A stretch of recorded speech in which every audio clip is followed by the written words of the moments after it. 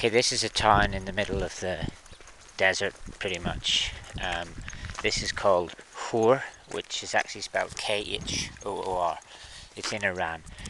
It's a palm tree area with a bit of vegetation, surprisingly, in a dry desert area.